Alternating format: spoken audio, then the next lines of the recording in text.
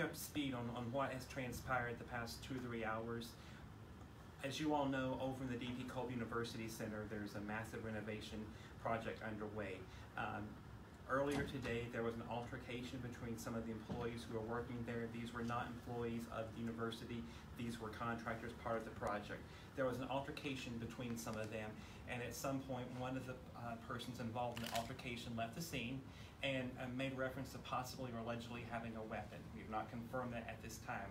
At that point, once we became aware of that, out of an abundance of caution, we felt it was important to get this person into custody, so we did issue our various emergency alert systems, which includes Gold Alert, the siren was sound, and we initiated our alert systems. We asked the campus community to shelter in place, which means to stay indoors where they were. We began a very active search for the suspect. We worked closely with our partners with the Johnson City Police Department, and with a short period of time, the suspect was apprehended. It's important to note that during this entire event, no gunshots were fired. That was reported some places, but again, no gunshots were fired. We do have the suspect in custody, and we were able to issue an all clear relatively soon after the initial alert was issued. So, Chief Collins, anything else you'd like to add to this? I'd like to add that in close collaboration with the Johnson City Police Department, we were able to apprehend the suspect. Yes. Again, it's an opportunity to show that our alert systems do work. We have a great relationship with our regional law enforcement partners, and the situation was critical with the Johnson City Police Department. So that's what we know right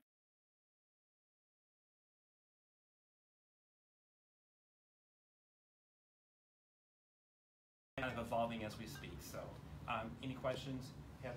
The alert system, is this the first time you've used it, and how do you guys think that it worked in this situation? It's not the first time we've had to use the alert system. We've had this alert system since about 2007. Now we've added different elements to it with the linking it with social media, with an alertus which comes on the web page. So we have used it in the past. Normally it's not involved the siren. A lot of times it's been involving hazardous weather. There have been some situations where there was an imminent threat to campus where we have used it. That being said, yes, we're really pleased with how it worked. Do you know when the last time you had to use the alarm system was? If I recall, there has been a couple of instances where there were tornado warnings in the surrounding counties. I'm recalling a time back in May of 2017, I believe, where there were some tornadoes around us and they were issued then. There are times that we have used other parts of the alert system that didn't involve the siren, but specifically for the siren, the one I recall was around May 2017. Okay, what about a time, like you said, where there seemed to be an imminent threat to campus that wasn't weather? Yeah, there was an instance a few years ago, if I recall, where there was a suspect who was involved in an off-campus situation. The suspect was believed to have been coming near campus, and at that point, we did issue the alert just to be on the lookout for that person. And do you know what year that is, or you have to check?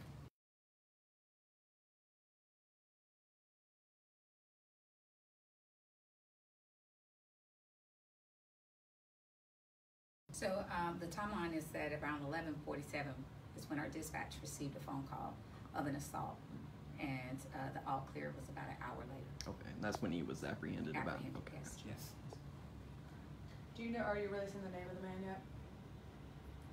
I don't have the name. We do have the name Mr. Koss. I can't say what it's, I believe Alexander Koss. Do you know how to spell his last name? I'm sorry. C-O-S-S. C-O-S-S.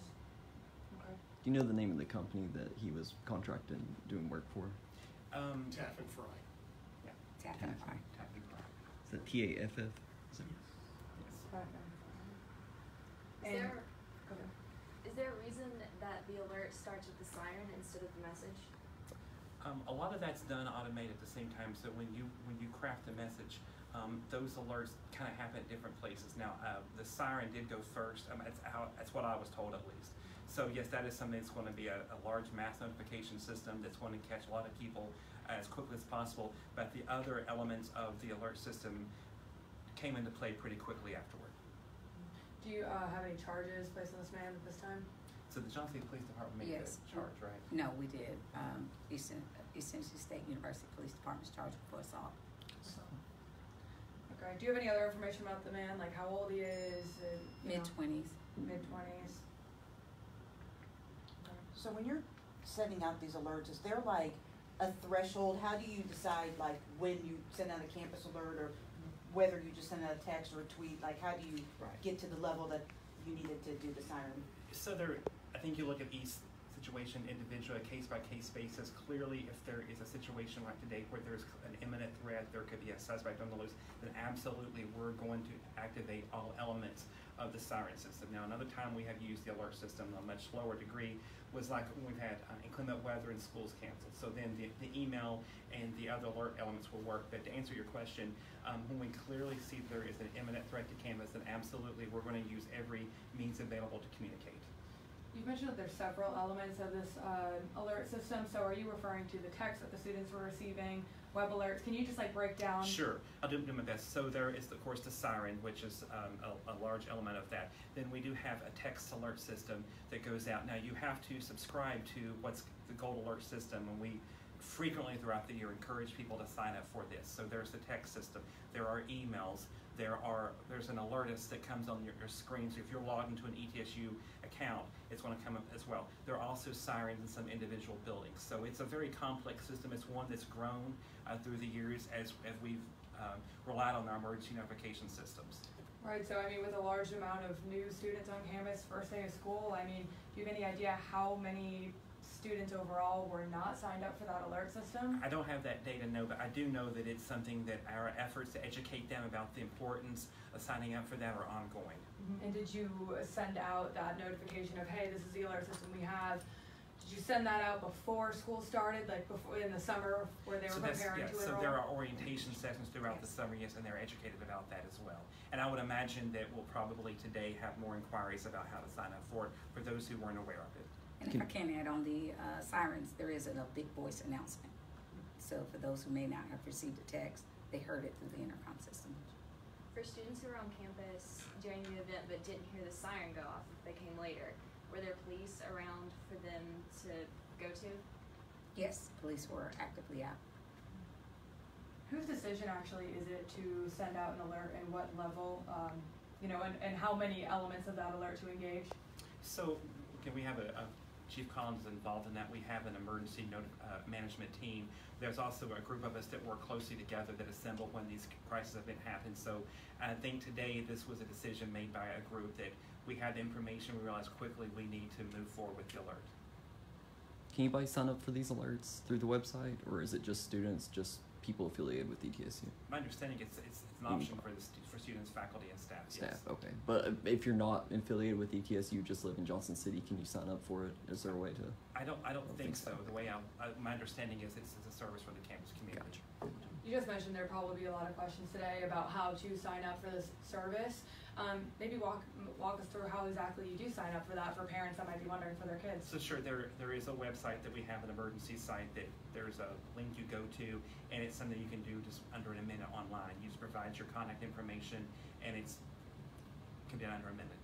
As soon as they log into the website, Gold Alert is there that they can click on it to go through the process. I'm sorry, And it Gold allows Alert? Gold Alert. Yeah. And it allows multiple phones to be included as well. Joe, was there anybody in the Colt Center at the time was staying in place for them as well? I'm not sure about Yes, there were. Was the main call close to campus, or was he? Do you know where he was apprehended at? He was apprehended off campus. Off campus. Do you know the street, or as far as the location? I'm not sure the location. It was a couple miles off. Okay, couple months. You mentioned too that the man threatened that he has a weapon, and you said there was never a gunshot fired or anything Right. like that. But was it ever known what kind of weapon that man did have? What kind of capabilities he had to do violence? We just knew that there was a possibility of a gun, but no description of the Did he type. they search the vehicle or anything like that? Did they find anything? Well, he's been apprehended and arrested, so the search wasn't, and he did confess. Oh, we did. And Jack, it's again, when you go back with information like that, out of an abundance of caution, we took the steps we did. Didn't wait for any kind of confirmation. We went with what we had and made the decisions that we did. Did things go smoothly? Did you hit any snags, or did it progress pretty well? All in all, with emergency alerts, I think everything worked well. We have the system in place. You know, this is something that we have conversations throughout the year about emergency preparedness and what will we do if and when. And so clearly, this is an example to show this system does work that we have in terms of emergency notifications. Is it possible to make that emergency notification system an opt-out system rather than an opt-in? And might you consider that in the future? I'm not sure what the Anything options is would be with possible, it. we Yeah. may look into that.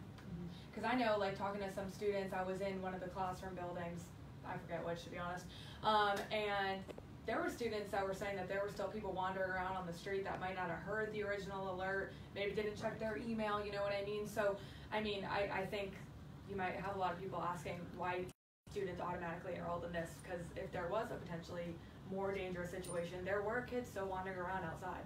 Yeah. Will this change how ETSU prepares new students before they come to campus about emergency procedures? I think you'll always see us be diligent about educating students about the system, about the importance of opting in for it. And I think clearly, if they hear about what happened today, they're going to understand the importance of it. So